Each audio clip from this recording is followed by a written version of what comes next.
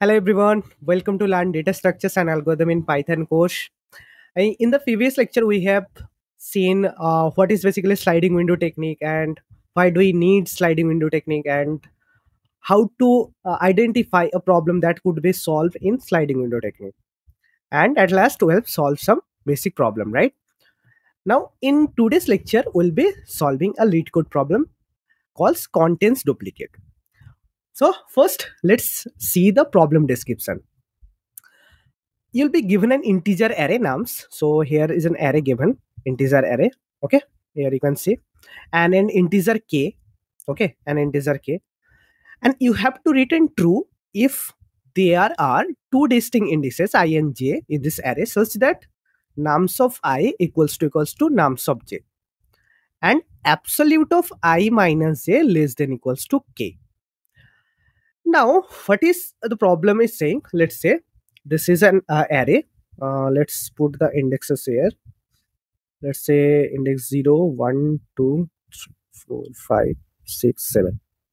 Okay, and they will be given an k equals to 3, and puts and some condition abs of I minus j less than equals to k. So this is the condition.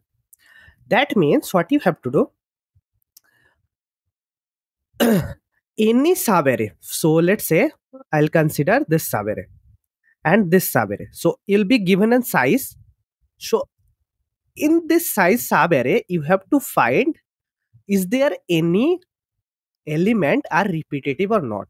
If you find that any element is repetitive in this particular subarray, then you have to immediately return true. Otherwise, you will be returning false. So you'll be given a size of a subarray and you'll be given an array. Then you have to find if any elements are present in that particular size or not. So this is the problem. Now, how to find what will be the size of subarray? Because they are not telling this is the size of the subarray. They are telling this is basically a constant and this is our condition. Now, how to find what will be the size of our subarray? Let's say k equals to 3. Okay. Now, if you assume I equals to 0, I equals to 0. Now, absolute of I minus j, it should be k, right?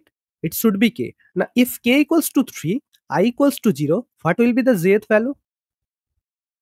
It will be 3, right? It will be 3. Okay. So 0 minus 3 equals to minus 3. Absolute of that equals to 3. Now, let's say I will consider a subarray from this 0 to 3. If k equals to 3, I have to consider from 0 to 3. Now tell me what will be the size of the subarray. It will be basically 4, right? It will be basically 4. So size will be k plus 1. I hope now you have understood this. Now, how to check the elements are repetitive or not? How to find that? Now, the brute force approach could be, first we have to go through each subarray of this size. Okay. So size could be less than equals to k. So let's say I consider this size, right? Now, if element is repetitive in this particular subarray, then also will return true, right? Now, the brute force approach could be, let's say I'll take a subarray of size this k plus 1. Okay. Now, for each subarray, I will compare the element with the remaining ones. Then if I find any element is present, then I will return just true. So this approach is not optimized, right? Then another solution could be, we can sort the array, then we can compare the consecutive elements. That we can also do. Now let's see how we can do this using sliding window technique. So to do that, how we can do that? To do that, we have to take an extra space. We have to take an extra space. Why extra space? Because how do we record this, that this element is already present or not, already in the subarray or not?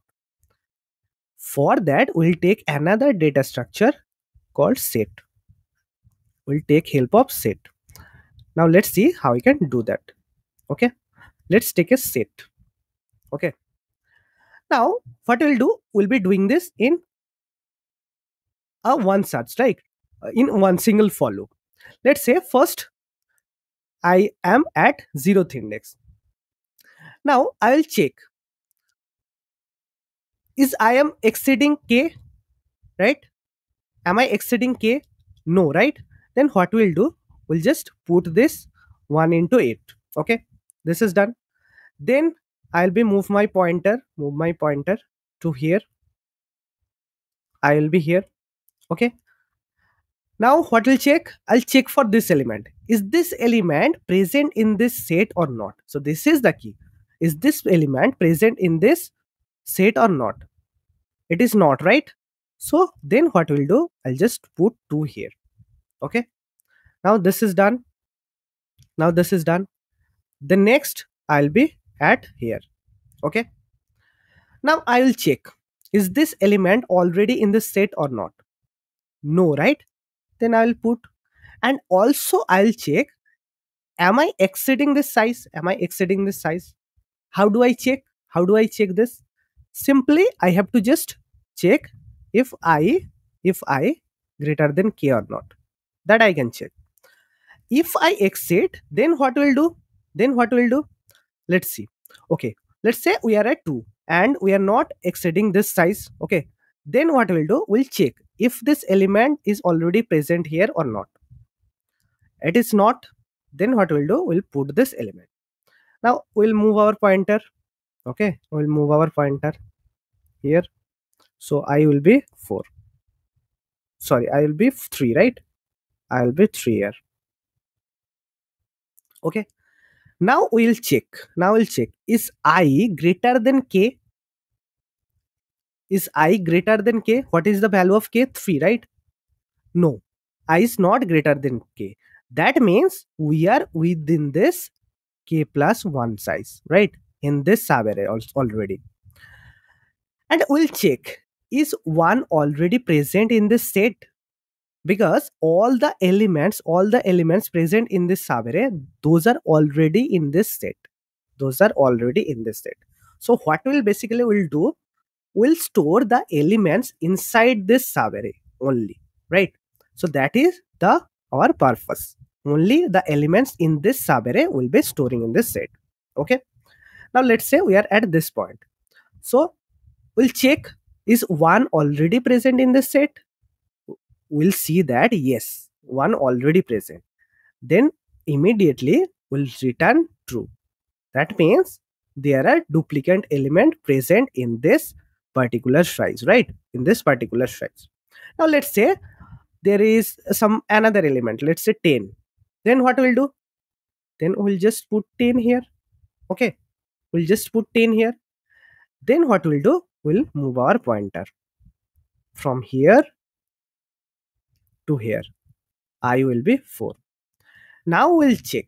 Now currently I is 4, k is 3. Now is 4 greater than 3? Yes, right? That means we are exceeding the window size, right?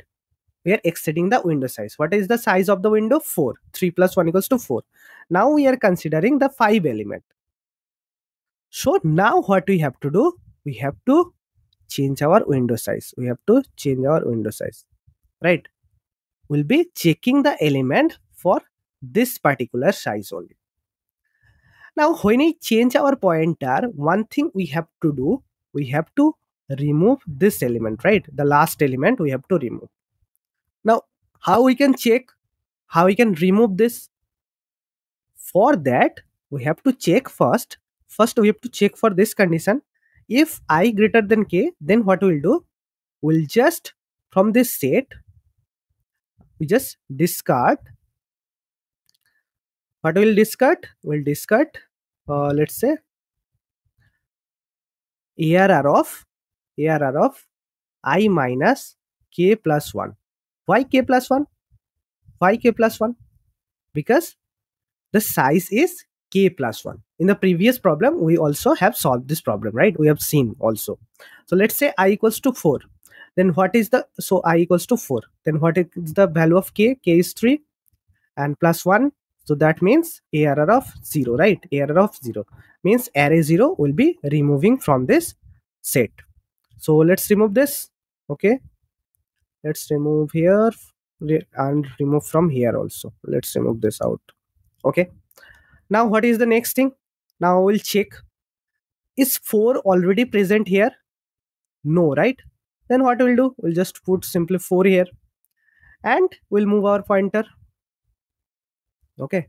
From here to here, we'll move our pointer. Okay. Now I'll be 5. Okay. Then similarly, we have to remove the last element. We have to remove our last element. Now the window will be this. Now the window will be this, from 3 to 6. Then here also we have to check. So first we have to remove the 2. We have to remove the 2 by applying this condition. Now currently I is 5, k is 3. So we'll be removing this first element from this set. Then we'll check, is 6 present in this set or not? No, right? 6 is not present. Okay, then we'll put 6 here. We'll put 6 here, and then we'll be moving this pointer and this also. Then I will be here and we'll be dealing with this window. Okay, and we'll check. First we'll be removing 3. So let's say we'll remove 3 and we'll check if 5 present in this array or not, in this set or not. No, right? Then we'll just add 5 here. Then what we'll do? We'll just move to the next pointer. Here I equals to 7, last thing. And also then we'll be removing this 10, right, from here. So yeah, we'll be removing 10 from here and the window will be here. So let's remove 10 from here. And now we'll check, is 9 present here or not? 9 is not present here, right? Then we can say that I have tried through all the subarray and I have not find anything, right? Any elemental duplicate. Then only we can return false here. We can return false here. Otherwise, let's say it is not 9, it is 6. It is 6.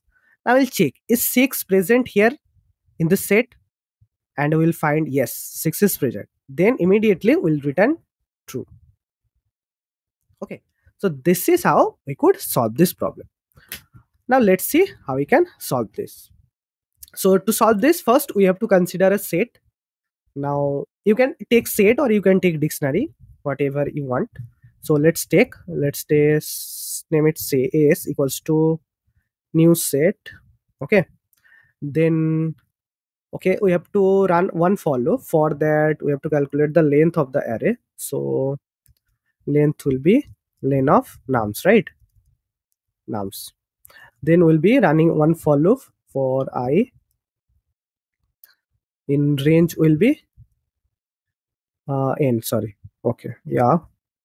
Then what we'll do, first we'll check for this condition, if the window size is exceeding or not. So if our element I is greater than k, then what we'll do, we'll just remove the previous element from the set, right? So is dot discard, what will discard? Nums of I minus k plus 1. Okay,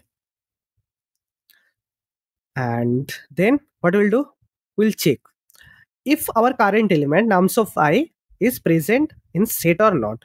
And for that we have to check if nums of I in s, then what we'll do, we'll just immediately return yes, there are duplicate elements present, so return true. Okay, and otherwise what we'll do, we'll just add this item, sorry, is dot add nums of I. Okay, and at last if we don't find anything, we'll just return false. Okay, so this is our solution. Let's run it.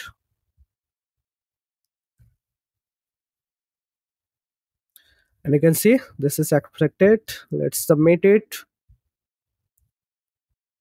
Yes, got a submission, right?